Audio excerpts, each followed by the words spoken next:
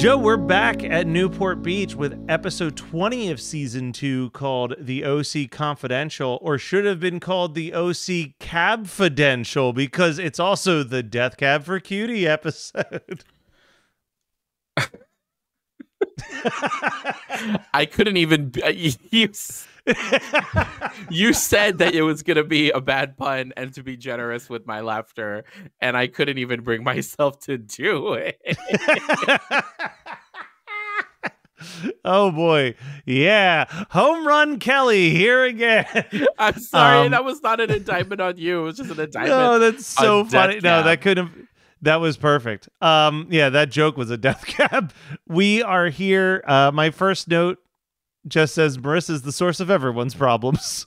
And sure enough, Marissa, where we left off, Trey was arrested because Marissa threw a big ass party. Somebody OD'd, ended up in the pool. Marissa said, I was the one that gave, or Marissa was getting arrested. Trey says, no, I'm the one who sold the ecstasy. This leads to Trey assumedly losing his house briefly and having to move back into the pool house to be under Sandy's care while they try to figure this out, right?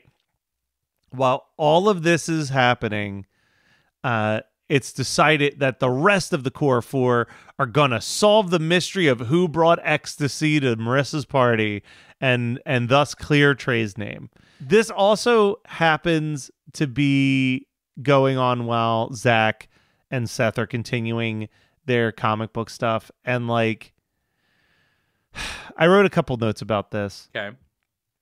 First off, this whole subplot's dumb as hell. It's just a stupid fucking subplot. I hate it. It's not doing any favors for Summer either, because it's also just making her seem like super unsupportive of her boyfriend's dream coming true, like at all. Like, it's a dumb dream and it's a dumb comic book.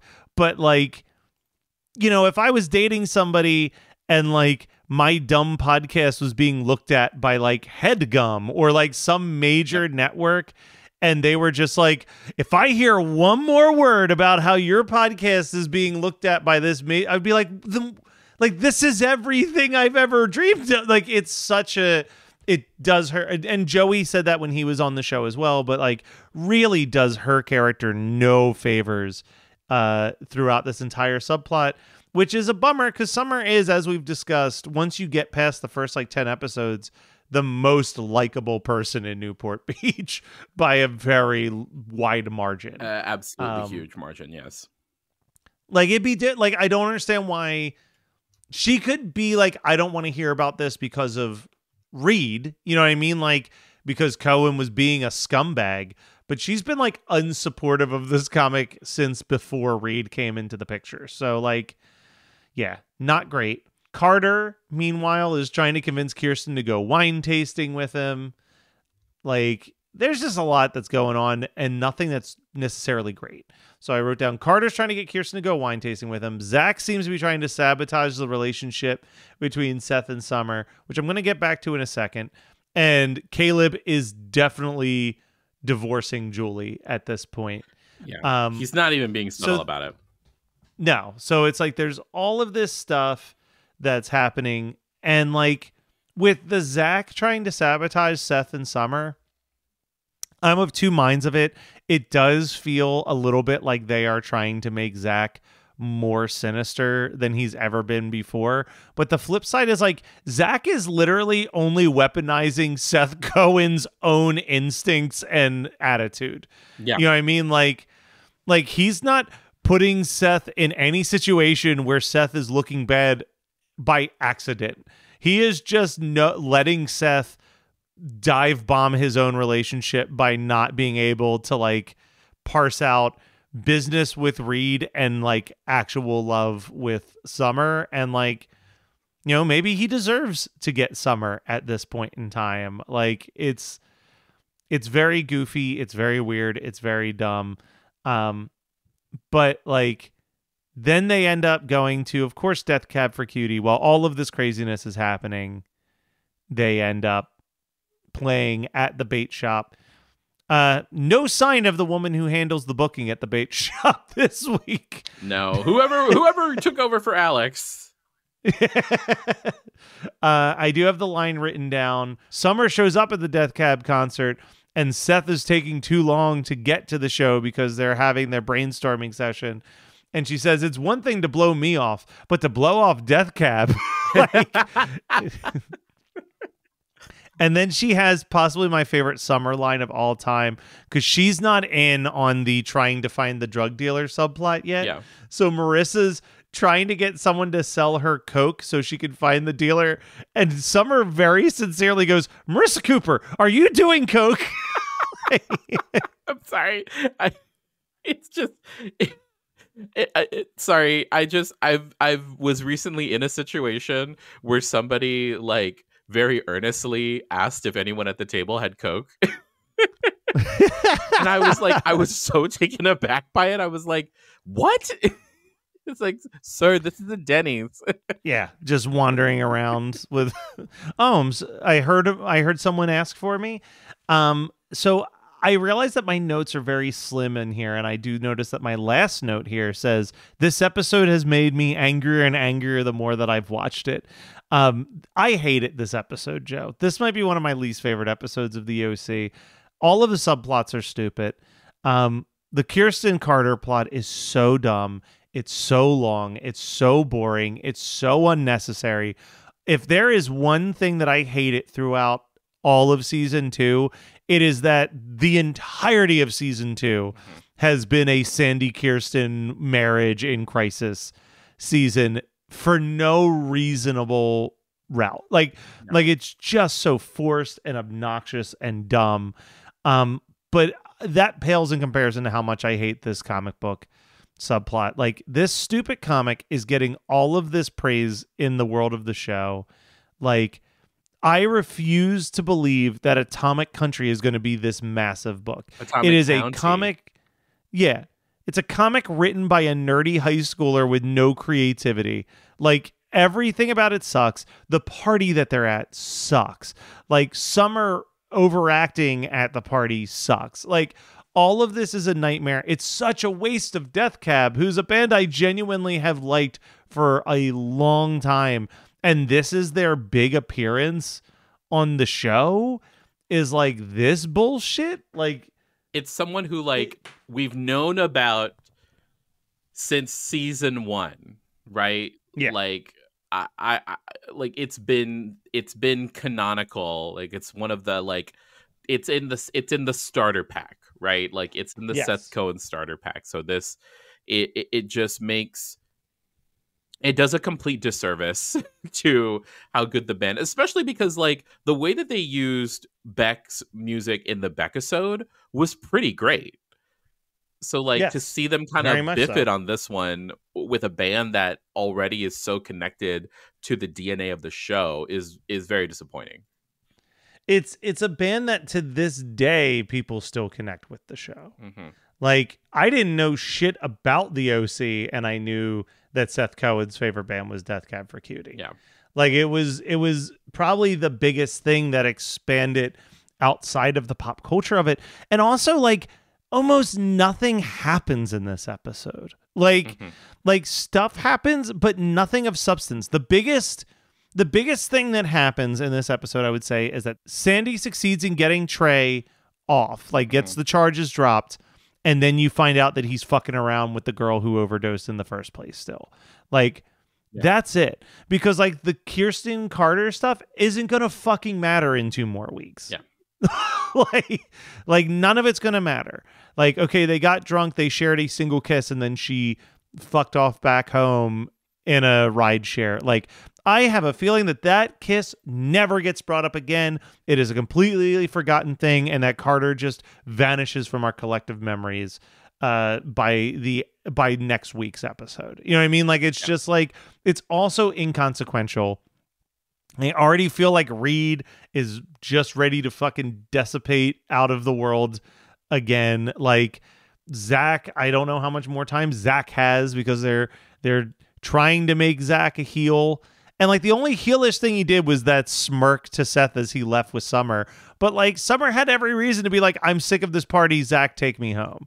Like, Yeah. Like I said, Zach hasn't done anything that wasn't just weaponizing Seth Cohen's own bad judgment. Yeah. Which is also kind of like the best revenge, right? Like, because it's somebody who cannot help themselves and cannot go against their nature, and you're just kind of sitting back and watching him crumble and watching him make the mistakes that he's going to make. It's kind of beautiful. Again, I do love Michael Cassidy, so he's great. I do love seeing him like play that nuance a little bit. No, he's fantastic. I mean, everything. I am very pro Zach. I didn't mean for that to sound that. I see what you did there. I am a fan of Zach. 91 Donkey Lane is a magical apartment complex that contains immense power, but lacks intelligent inhabitants. What is happening? I'm getting texts. Why are we getting a lot of texts? People found out what we did. Oh, dividing Mike Myers into an infinite amount of tiny Mike Myers? Listen to 91 Donkey Lane for free on Spotify or your favorite podcasting app. More at 91donkeylane.com. See you there, you donkeys. Joe, let's just get into it. What was your favorite Death Cab song in this episode? Because the only music we get in this episode is Death Cab, title and registration, Death Cab, the sound of settling, Death Cab, a movie script ending, and then Block Party shows up with the song Positive Tension when Marissa and Ryan are searching for the drug dealer. I hate to say it, but like they all kind of blend together. I'm not a Death Cab fan. Yeah. So it's just like, I mean, flip a coin, toss a die, like it all works the way it's supposed to work. But like, again, it's a little wah for me. So I'm just not, I'm just going to say title and registration for both of us. You know, we both agreed it was title and registration. Yes. Yeah. I was going to say it's California by Phantom Planet. There we go. Joe, pop culture, man. What is something that you have been just enjoying diving into? You know, I mentioned this. I think I mentioned this already. So let me actually tell you, and then you can decide whether or not I need to cut this because it's, you know, a whole thing. If it's Matt Rogers, yes, you have. Damn it! But the whole album is out now. So the album is out now. Yeah, your previous thing was so funny thing. We'll tie this back to something else tied to Geekscape. I get a text message out of nowhere from Kathleen of my favorite episode of and Bingetown TV, and all it is a link to Matt Rogers' album on Spotify, and it just says, "You of all people will love this album." And I was like, "Funny you should say that," because Joe has been very vocal also of how much I will love this album. Yes. I will listen to this album before the holiday is over. Okay. But we've already established that you will be doing an episode of Christmas 365 about that album. So I'm intentionally holding off until we're able to like lock down when we're going to record that episode. So everything is fresh in my head when we talk about it. Yeah. But it will get listened to before I'm opening presents and drinking some hot cocoa by a fireplace and a beautiful tree. Well, wonderful. But I'm going to say the whole album. So this is still my thing. Leave this in, Matt. Matt Rogers' whole album. I'm leaving all of it in. I'm leaving it all in, leave it baby. All fucking in. Have you heard of Christmas, the Matt Rogers album? You've already heard me talk about it, but like, y'all, the whole album is fucking delightful. And like, it does that thing that musical comedy albums are doing now, where it is so, you can't even really tell like it's a musical comedy album. Like, it's not just a banjo talking about whatever, or just like a, you know, a little guitar riff. It like has all this production. It's got production.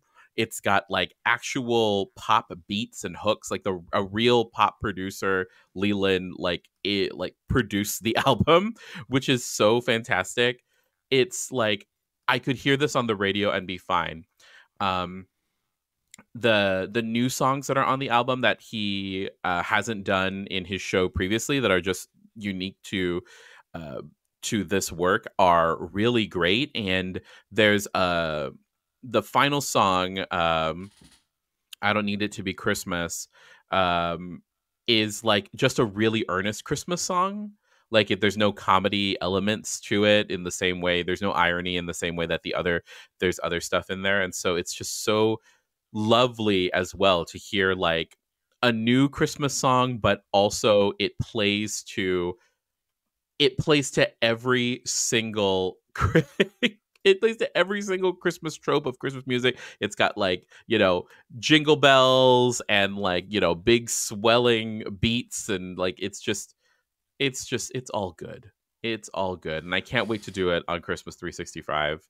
And depending on when we get to do it, I probably will have, because he's doing a tour right now of his album. And so I'm doing I'm going to watch it like 5 rows from the stage in the center to here in LA soon. So I'm looking forward to that. I love that. I love what you said about the big production, because I do think that in this day and age, like musical comedy has really taken that turn, right? Like the thing that made Lonely Island work so well was that if you weren't really paying attention to the lyrics, it was not distinguishable from what was actually happening in hip hop at that point. And I think that that's like the way that musical comedy has to survive now, is you have to be willing to put in the money into it and like really go over the top, because like the days of a guy with a guitar just singing silly songs is so like over. You know what I mean? Like it's just, that's not, no, and that's coming from a guy who, when he was living in LA, was doing guy with a guitar material. Like I couldn't, if I wanted to, I would need to at least have a backup band at a minimum to do the songs that I was doing way back when. Joe, I'm not going to talk about music, but I am going to talk about something near and dear to my heart, which is shark movies, because Shudder dropped an unbelievable documentary called Sharksploitation this year. Ooh. That I've watched 3 times. And it is a film about basically from Jaws on, this boom that happened in the 70s with all of these like shark or Jaws adjacent movies like Grizzly and Alligator, and then it goes into the modern shark movie and how things shifted suddenly, and now you're getting like Sharknado and Sharks of the Corn and like all of these like ridiculous like $10 shark parody films. But what I thought was really, really interesting is like they're interviewing people who are horror movie fans. They're interviewing people who love bad movies. They're interviewing the directors of some of these movies. But on top of all of that, they're also interviewing shark experts to talk about like the effects that these movies had on the shark ecosystem and like the negative side of this stuff. And they don't shy away from talking about like the movies from the 70s where they would just kill a shark on screen without a care in the world for it to be like good footage for their movie. So it's a really interesting watch. It's a brisk like 100 minutes. You know what I mean? Like it is not these like 2-3 hour marathon documentaries that we get. Like it is concise. It has a focus, and it's great. I absolutely love it. I've been recommending it to any of my friends who enjoy documentaries about like specific times in horror. I think this is one of the best films that we've gotten like this in a long, long time. So I wanted to end with one of the best things I've seen in a long, long time on one of the worst episodes of the OC I've seen in a long, long time. But I'm reminded that last week I said that the fun was no longer happening until the end of this season, completely forgetting what next week's episode is, which is definitely, I mean, there's some dark parts in there, but for the most part, that is a shut off your brain and have a good time episode. So we'll be back not in Newport Beach next week on the OC White People Problems.